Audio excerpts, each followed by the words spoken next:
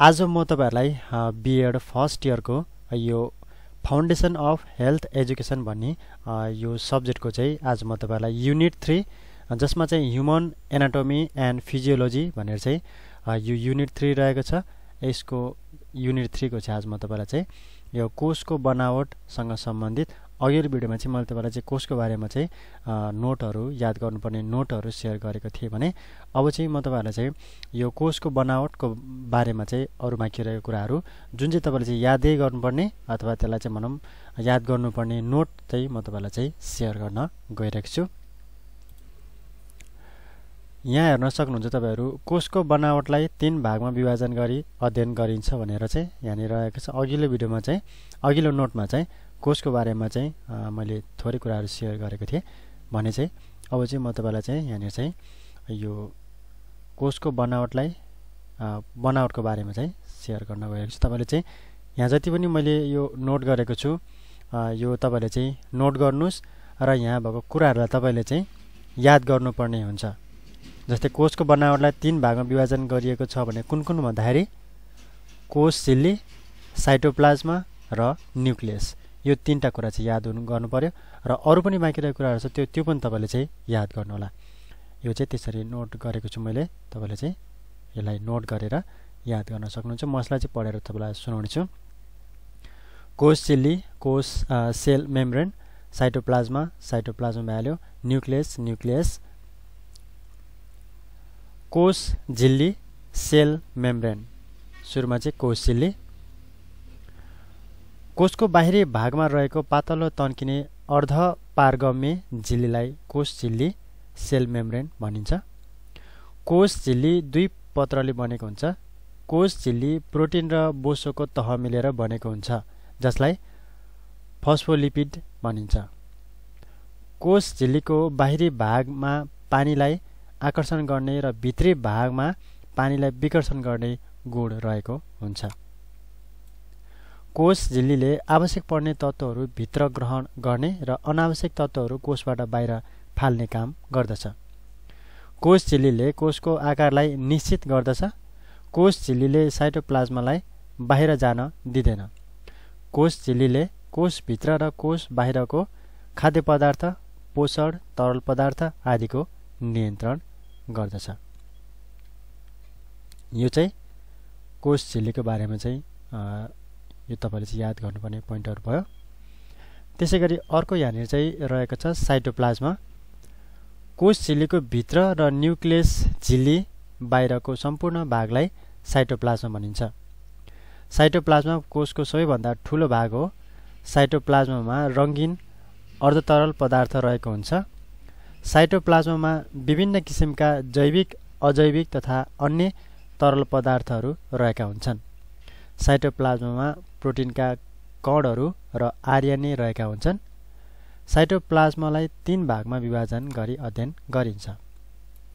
Cytoplasmic matrix, cytoplasmic inclusion, cytoplasmic अर्गानेल्स। Cytoplasmic अर्गानेल्सलाई पनि यहाँनिर चाहिँ यसको यहाँनिर छुट्याएको छ। साइटोप्लाज्मिक भित्र पनि यसमा पनि यहाँनिर mitochondria, गल्गी body, endoplasmic reticulum, ribosome, lysosome, सेन्ट्रोसोम, माइक्रोट्युबल्स र माइक्रोफिलामेन्ट, भ्याकुअल्स र तेलका थोपाहरू। यो चाहिँ साइटोप्लाज्मिक अर्गानेल्स भित्र चाहिँ यो कुराहरु चाहिँ पर्दछ। र साइटोप्लाज्म भित्र त यो 3टा कुरा पर्दछन्। साइटोप्लाज्मिक मैट्रिक्स, साइटोप्लाज्मिक इन्क्लुजन र साइटोप्लाज्मिक अर्गानेल्स। र साइटोप्लाज्मिक अर्गानेल्स भित्र पनि यो कुराहरु चाहिँ पढ्नु पर्दछ। कतिपय हामीलाई थाहा छ, कतिपय चाहिँ यसमा नयाँ कुराहरु पनि छन्। नयाँ भन्नाले त्यही हो, तर चाहिँ हामीलाई चाहिँ देखाएको मतलब फिगरमा चाहिँ थिएन। तपाईले फिगर पनि हेर्न सक्नुहुन्छ यदि तपाईसँग छ भने चाहिँ। साइटोप्लाज्मिक मैट्रिक्स भित्र glucose, amino acid, fatty acid, electrolyte, खनिज पदार्थ, भिटामिन, हर्मोन्स, एन्जाइम र पानी रहन्छन्। यो चाहिँ साइटोप्लाज्मिक मैट्रिक्स भित्र यो साइटोप्लाज्मिक म्याट्रिक्स भित्र चाहिँ यहाँ चाहिँ मैले एकैचोटि यो 3 नम्बरको भनेर चाहिँ लेखेको रहेछु ठिकै छ तर पनि साइटोप्लाज्मिक भित्र भयो त्यसैगरी साइटोप्लाज्मिक म्याट्रिक्स भित्र चाहिँ यो कुराहरु चाहिँ पर्दछ त्यसैगरी अर्को यहाँनिर साइटोप्लाज्मिक इन्क्लुजन भित्र पनि यहाँनिर चाहिँ अरु भागहरु साइटोप्लाज्मिक इन्क्लुजन भित्र भ्याकुल र तेलका थोपाहरु चाहिँ हुन्छन् भनेर चाहिँ यसमा रहेको छ त्यसैगरी साइटोप्लाज्मका कार्यहरु माइटोकन्ड्रियालाई कोषको शक्तिगृह पावर हाउस भनिन्छ गल्गी बडीले नयाँ कोष झिल्ली बन्न सहायता गर्दछ कार्बोहाइड्रेट प्रोटिन र लिपिडको संश्लेषण गर्दछ यो गल्गी बडीले हर्मोन र इन्जाइमको उत्पादन गर्दछ कोषभित्रका विभिन्न पदार्थहरूलाई एक ठाउँबाट अर्को ठाउँमा पुर्याउने काम गर्दछ इन्डोप्लाज्मिक रेटिकुलमले चाहिँ यो इन्डोप्लाज्मिक रेटिकुलमले चाहिँ यो काम गर्दछ त्यसैगरी कोष विभाजनको क्रममा न्युक्लियर झिल्ली बन्नमा सहयोग गर्दछ यो इन्डोप्लाज्मिक रेटिकुलमले औषधिहरूको विषालुपन हटाउन मद्दत गर्दछ त्यसैगरी राइबोजोमलाई प्रोटिनको कारखाना भनिन्छ यो चाहिँ अब राइबोजोमको बारेमा आयो राइबोजोमलाई प्रोटिनको कारखाना प्रोटिन फ्याक्ट्री भनिन्छ राइबोजोमलाई लाइसोसोमले कोषभित्र प्रवेश गरेका ठूला कणहरू तथा बाह्य परजीवीहरूलाई खाइदिन्छ त्यसैगरी कहिलेकाहीँ कोषलाई पनि खाइदिने भएकोले लाइसोसोमलाई आत्मघाती झोला सुसाइड ब्याग्स पनि भनिन्छ यो चाहिँ लाइसोसोम भयो लाइसोसोमलाई सुसाइड ब्याग्स पनि भनिन्छ त्यसैगरी सेन्ट्रोसोम ले कोष विभाजनमा मद्दत गर्दछ भ्याकुलले कोषलाई चाहिने अत्यावश्यक खाना र पानी जम्मा गर्नुका साथै अत्यावश्यक खाना तथा पानीलाई बाहिर फ्याँक्न मद्दत गर्दछ तेलका थोपाहरूले कोषमा शक्ति उत्पादन गर्दछ यो चाहिँ साइटोप्लाज्मका कार्यहरू भयो सबै यो माइटोकन्ड्रिया यस्तो जस्तै यो राइबोजोम यिनीहरूको कामहरू सबै एक एकवटा रहेको छ यहाँनिर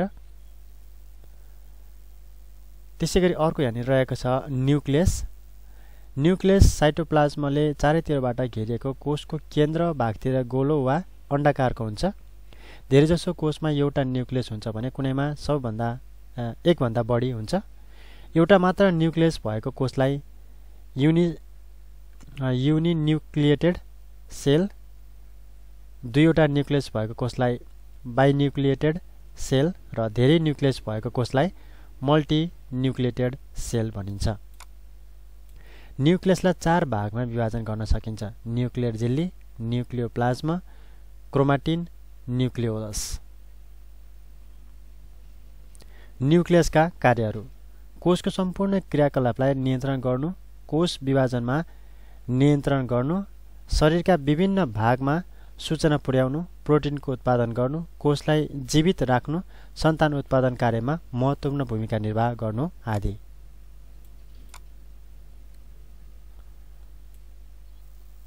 यो चाहिँ न्युक्लियसका कार्यहरू भयो भने त्यसैगरी अर्को यहाँनिर चाहिँ यो कोषका कार्यहरूमा चाहिँ यो कोषको फङ्क्सन्स अफ सेल सबै यो पार्टको मात्र नभएर कि यो चाहिँ सबैको चाहिँ कोष सबै यो एउटा सिङ्गो कोषको चाहिँ कार्य चाहिँ कोषको विभाजन कोषको गतिशीलता कोषीय अन्तर्दहन कोषीय श्वास प्रश्वास क्रिया निष्कासन कोषको चेतनशीलता पैतृक गुण स्थानान्तरण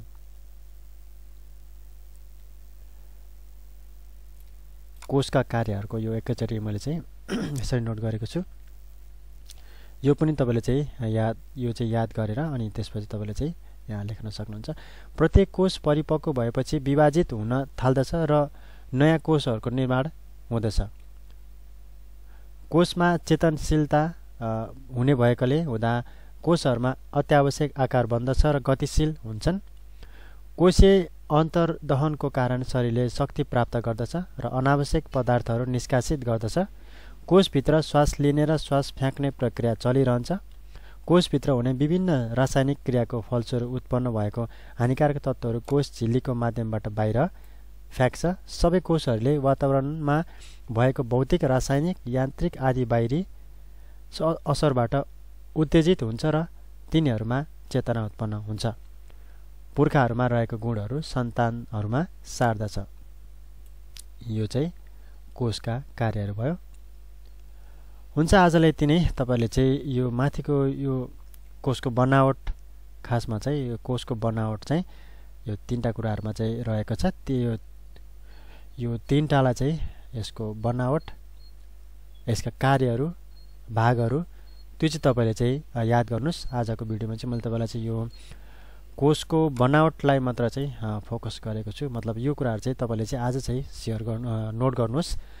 कोषको बनावट, कोष झिल्ली, साइटोप्लाज्म र न्युक्लियस, र कोष झिल्लीको कार्यहरू, साइटोप्लाज्मका कार्यहरू र न्युक्लियसका कार्यहरू, यो तपाईँले चाहिँ यहाँ नोट गरेर याद गर्न सक्नुहुन्छ। हुन्छ आजलाई यति नै। आउने समयमा अरू बाँकी रहेको नोटहरूलाई म चाहिँ यसको यो युनिट 3 अलि लामो छ, युनिट 4 पनि लामो छ। तपाईँलाई यो यसको चाहिँ म सिरियल्ली तपाईँलाई चाहिँ नोट सेयर गर्ने नै छु। तबसम्म चाहिँ तपाईँले चाहिँ मेरो भिडियोलाई चाहिँ लाइक गरिदिनु होला, सेयर गरिदिनु होला, र मेरो च्यानललाई तपाईँले सब्सक्राइब गर्नुभएको छैन भने सब्सक्राइब पनि गरिदिनु होला।